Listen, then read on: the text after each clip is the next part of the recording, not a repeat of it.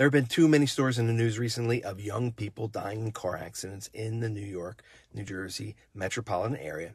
It's very sad, but it is also preventable. So I wanted to let you know of the 5 most common causes of car accidents in America. You can use this information to try to avoid getting in an accident.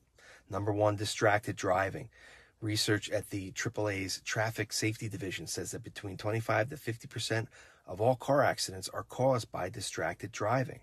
Distracted driving includes talking on your cell, texting on your cell phone, rubbernecking, or looking away from the road.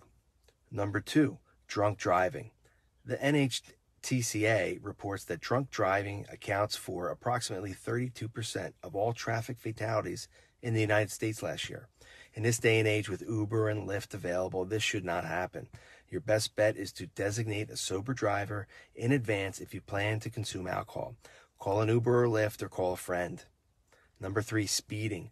Speeding is one of the deadliest factors in any car accident. Not only does the increased speed reduce the time you have to avoid a crash, it also increases your risk of crashing, and it makes the severity of any accident much greater.